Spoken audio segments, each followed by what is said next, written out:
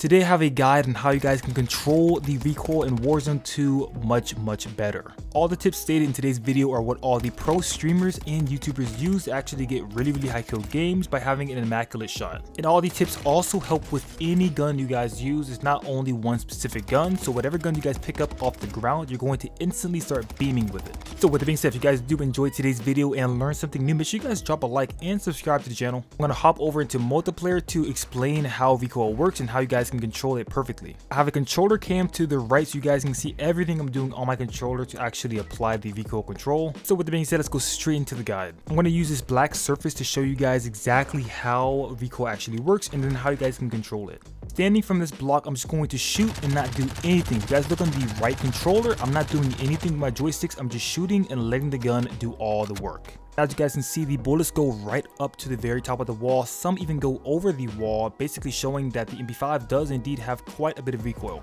Now I'm going to shoot while actually holding down on the right joystick. And as you guys can see, it's going to be a lot more controlled. It's not going to go straight all the way up. You guys can see that's a much more compact bullet spread versus the one on the left. And that's literally all there is to actually controlling recoil with your controller. You guys might not have seen my joystick move that much, and that's because my dead zone right now is actually pretty low and my ADS sense is pretty high, so I don't have to actually pull down that much. Needless to say, the higher your sensitivity is, the less you have to pull down. The slower your sensitivity is, the more you have to pull down.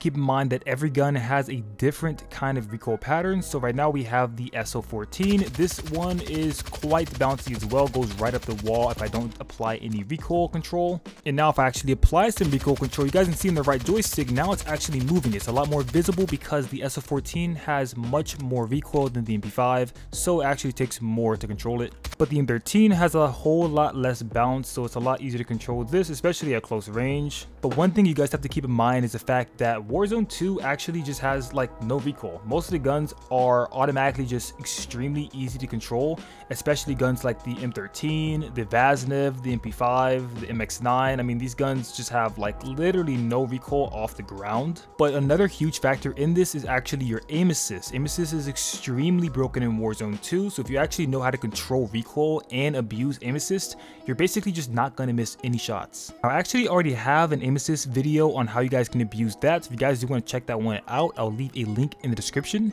Combining the knowledge from that video with this video is going to make you an absolute god. Now with that being said, I'm going to go over some of my settings that I recommend you guys use if you guys do want to try to improve your aim and recoil control. And the first thing I recommend for you guys is switching your aim assist type to Black Ops. This is actually really important. This aim assist setting has been extremely broken since Warzone 2 dropped, so if you guys aren't using this right now, I really recommend it. It's probably the one thing that's making your aim like not very good, so if you guys don't have this on, make sure you guys switch it to Black Ops. And I find using dynamic as my response curve type is actually really useful as well. Dead zone plays a part in this as well, but dead zone's not that important. You don't need a special dead zone setting just to make your aim better, and that's actually very different for each person. If you guys do have a lot of controller stick drift, then you guys might want to increase your dead zone, but that could also lead to issues because it's going to make your reaction time much slower. But if your controller is just tweaking out anyway, then it probably doesn't matter. And I'm gonna let you guys in on a quick little secret. If you guys are using scopes in Warzone 2, I recommend you guys do not use them. If you guys watch my gameplays, you guys know that I don't really use scopes unless it's a red dot scope that's very low zoom. Whenever you're actually using a lot of magnification in Warzone 2, you get way more recoil. This is not the case in Warzone 1, but for some reason, I guess the developers switch things around for Warzone 2. So now if you guys are using a VLK optic or like a 4x or 6x, you're going to get a lot more bounce. The gameplay you guys are watching right now, I used the M13 and the Cronin Squall, both with the exact same sight, and I dropped 30 kills. So yes, it's going to be a little bit harder to see players since you don't have the magnification, but you are going to get no recoil, so it kind of compensates for that. And then of course, having iron sights is going to give you the least amount of recoil. Now, every time I make a video on my aim, someone has to go down in the comment section and say, oh, you're using a Cronus, oh, you're just cheating.